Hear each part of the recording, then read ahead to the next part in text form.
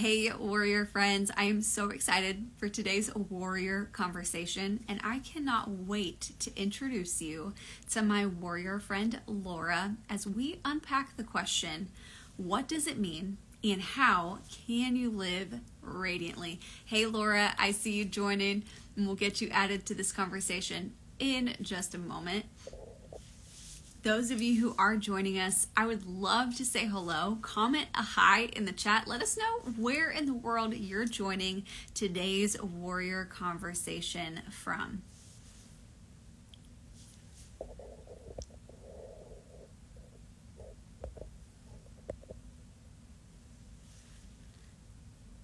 And Laura, you can go ahead and click the request to join me button. I'll accept it and we will get you added to the warrior conversation.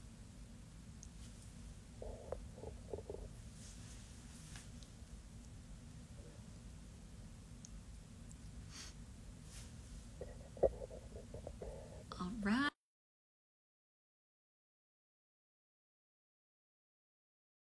Okay, let's see here, Laura. We will figure this out. I just sent you an invitation. Yay! Yay! There we are! Yes! I am so excited to chat with you because I love our mutual friend, Megan. Yes. So much. Agreed. Yes, she's amazing. And I've heard incredible things about you from her too. So I just can't wait to dive in. I've checked out your podcast and just what you've been up to. And so I would love to kick off the warrior conversation with you just introducing yourself to a new warrior friend. Someone doesn't know Laura, who is Laura? Okay, awesome. Well, my name is Laura Strand, and I'm really excited to be on here to have this conversation this afternoon, evening. I live in Southeast Missouri. For those of you just looking for a little bit of reference, we live in a rural community on the river about 2 hours south of St. Louis. My husband and I, of almost 25 years, which is crazy, coming up really soon, we planted the Bridge Church here in Cape. It's almost 6 years now. And so, yeah, we've got 3 kiddos. I have a son who just graduated from college and one who just graduated from high school. And then we have a daughter who's 12 that rules the roost. So, yeah. Wow, that's amazing. And I heard through Megan, I saw on her social media about this new podcast that's launching, right? And it's all about living radiantly. So then I start to check you out on Instagram and I'm texting Megan. I'm like, hey, I really want to meet your friend Laura, and I'm listening to her podcast. And do you think she would even consider being on BecomingMeTV? And so I'm so thankful for that introduction. And as I've really been able to dive into a lot of your heartbeat and your passion for equipping women to live radiantly, I would love for you to just share with us, what does that mean? I love the concept of that, but what does it mean to live radiantly?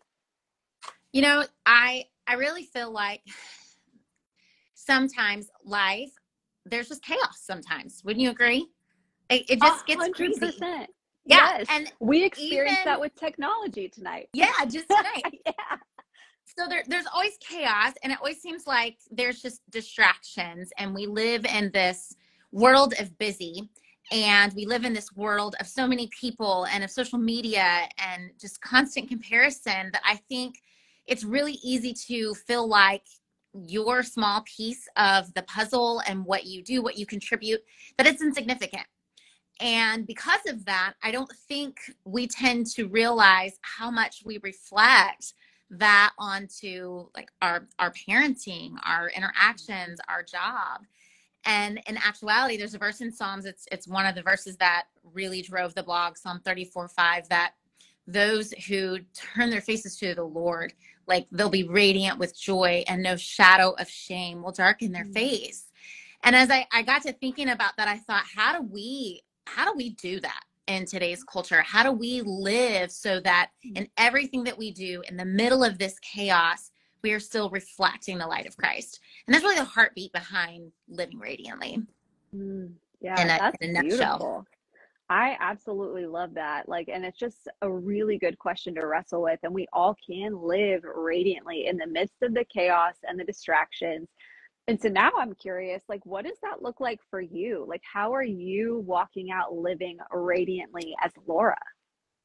And I'm glad that you asked this question, because I think that it's really easy for us, especially I was mentioning just a couple minutes ago with social media, to look around and like, look at what Emily's doing Mm-hmm. on with her life, and look at what so and so's doing, look at what so and so's doing. Like, I think it's so important for us to realize we were all created uniquely, Yeah. and until we are walking in that unique purpose, we will not show the world the radiance of Christ in us, especially if we're trying to copy Mm. something else or trying to be something that we're not. And so for me, really coming into, so I was a physical therapist assistant for Okay. almost 20 years. And I loved Wow. my job. Like, I loved my job. I loved working with patients. But when God called us to plant this church, my husband and I knew he was calling us to co-pastor, which is a unique model where we're Yep. from, you know? Yep. And so really coming into this realization that God had given me a gift for speaking and for sharing his word and for pastoring and shepherding, knowing that that was my purpose, is Mm-hmm. really tied to living radiantly. Because until we're walking in what God has created us to do, it's really hard to feel Mm-hmm. like you're doing good at something, right? Because when it's Mm-hmm. something you don't like, we'll all be like, I'll do whatever you need to do. But if something you're not passionate about or something you're not gifted for, it's really hard to Mm-hmm. feel radiant. Like, you just want to hide in the Mm-hmm. corner. Mm-hmm. So for me, it's really stepping into what God has called us to do, Mm. and me Yeah. to do personally, like walking in the purpose that He created me for. That's so powerful, and I couldn't agree more. And, for the warrior friend who's listening and they're like, okay, like, I appreciate hearing your story there, Laura, and how you're applying living radiantly to your life and discovering your unique God-given purpose. So, how would you encourage another warrior to really dive into identifying, like, here's how God made me and wired me, what my purpose is, so I can now live and walk radiantly? I think that, especially, we were talking a little while ago about the distractions that are around us. And I'm going to say a word that I know some people are starting to roll their eyes at, but honestly, it's about being intentional. And I think Yes. people are sick to death of hearing, like, be intentional.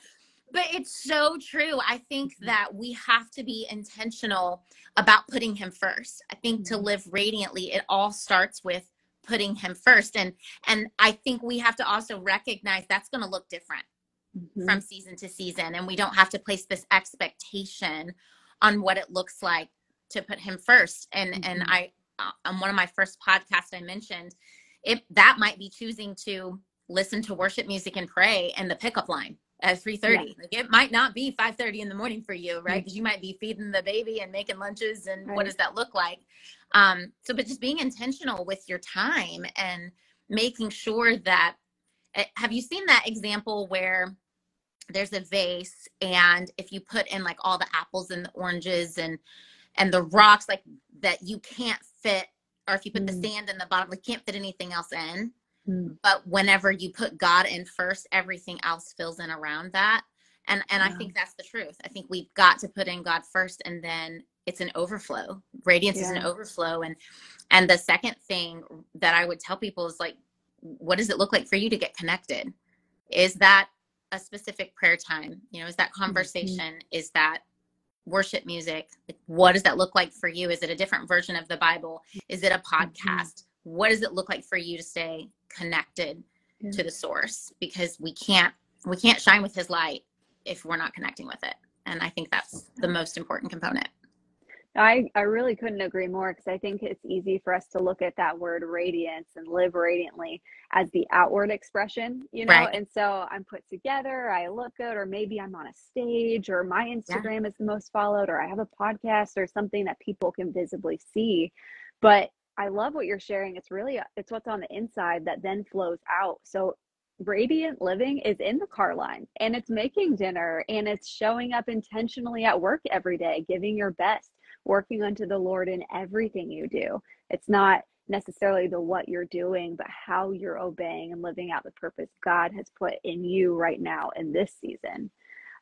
You know, you've mentioned your podcast. I've mentioned your podcast, and I love the episodes. Really, you know, they impact us and equip us with steps for living radiantly every day.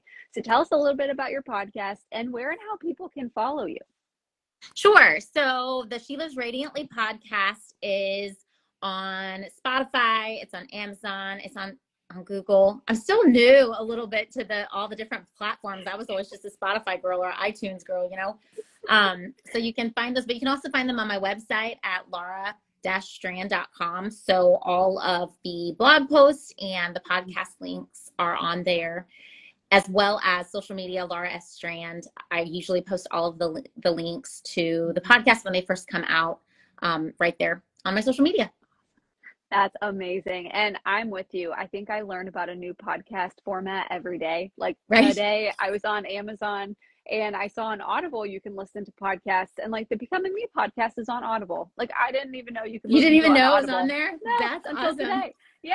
Now I feel like I need to go look and see if I don't know. You put this stuff out there and you just have no idea where it goes everywhere. It's crazy. So I'm with you on that for sure. You know, Laura, is there any like final words of encouragement or warrior steps you want to equip someone with as we're wrapping up today's warrior conversation? I think if I had to just say one thing, I think especially in our world, we get so wrapped up in thinking it all depends on us. Mm-hmm. You know, like everything depends on me. And so if we're not careful, even with choosing to walk in freedom and to live radiantly, we can start to think that it depends on us. And in the book of Exodus, when Moses goes up onto the mountain and meets with the Lord and brings back the 10 commandments, the Bible says they couldn't even look at him because his face was so radiant. And so I just want to remind somebody out there, like, it does not depend on you. It does not depend on your strength, that when you are meeting with him, that you don't have to do anything extra. It's just going to be an overflow into your life and into your relationships, just meeting with him every day and having those encounters. Oh, that's so powerful. Thank you for sharing just that warrior encouragement for all of us. It's a good reminder, and I'm thankful for that. And thank you for your time, for joining this warrior conversation, for investing in us. Y'all, if you're not already, please go follow Laura and subscribe to her podcast. It's absolutely incredible. And thank you, Megan, for introducing us. Gotta throw another shout out in there. So Laura, you're amazing. I love you, and I'm cheering you on big time as you're becoming you, warrior friend. Thanks for having me so much. Thank you. Have a great night, guys. All right. Bye. You too.